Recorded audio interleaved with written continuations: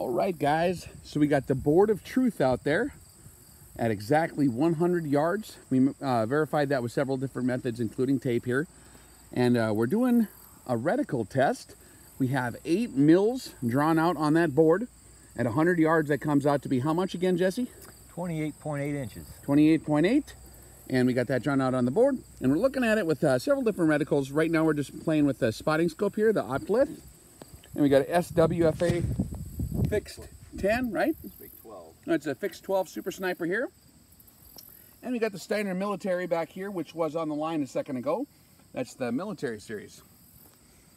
What we're finding is that these things will vary a little bit, and that's just the reality of how most reticles are set up. You're going to see quite a bit of variance, sometimes like 0.1 mils of being off at some of these distances or some of these different increments.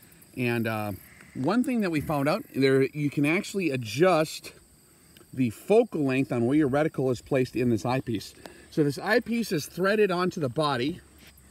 This is the main scope 2 body from the Optlith, and you can change out the eyepieces. You can do variable power eyepieces or this fixed 30 power eyepiece with a mil scale reticle in it.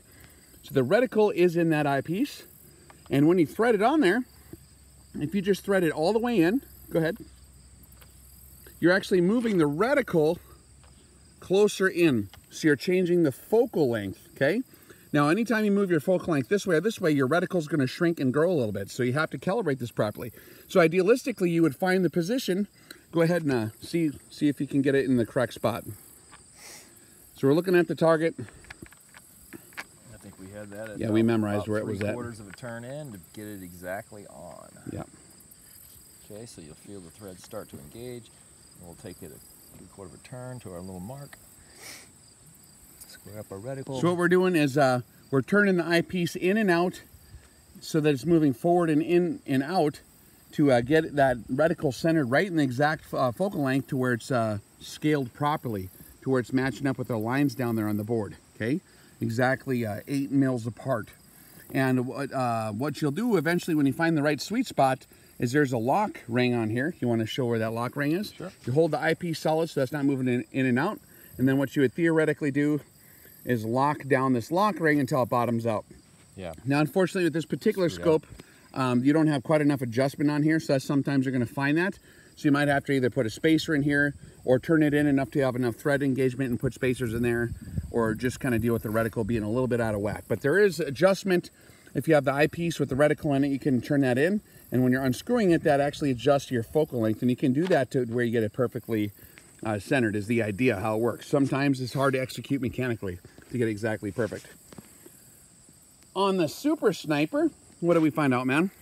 We come up, the reticle was 1/10 of a mil under the 28.8 inches. Yep. So 1/10 off there. The Steiner Military was dead on. Like, I couldn't ask any more of it. So like exactly perfect. Exactly perfect. So what you'd find if you had a whole different range, or if you had a whole different range of optics out here laid on the 100-yard line, you're going to find that there's basically like a lot of different variances you're going to get, and not any one of them are going to be exactly the same, and it's going to be a little hard to determine exactly which one you want to use as your baseline. Idealistically, the stuff would be placed at exactly, like exactly mathematically correctly at 100 yards. Unfortunately, that's kind of if your spotting scope matches your rifle, like in the case of this Optlith right now, the way it's configured when you actually can lock it down, it does match the reticle on the SWFA scope because they're both off the same amount, right? So you can use that, and then you'd have to mathematically correct for your ballistics in your software, right?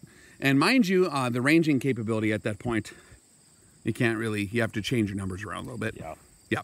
And so you can't use the standard constants that you're used to. Likewise, if you're spotting for someone else, they might be using different equipment.